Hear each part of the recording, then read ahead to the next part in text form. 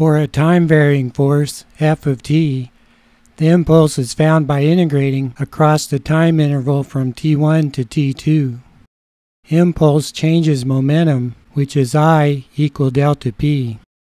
In science and engineering, integrations are normally done numerically because your project requires thousands of integrations.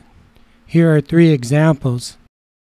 For f of t equals 5t minus 2t squared in newtons from t equals 0 to 2.5 seconds, please show that I equals 5.2 kilogram meter per second.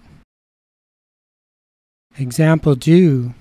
For f of t equals 4.3 times t times e to the minus t minus 5 newtons from t equals 0 to 10 seconds, please show that I equals 640 kilogram meter per second. Example 3.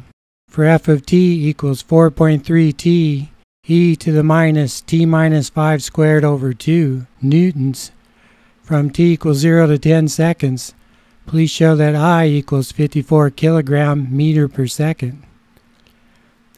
This integration could be done in terms of the error function using the link to Wolfram alpha that is given in the text.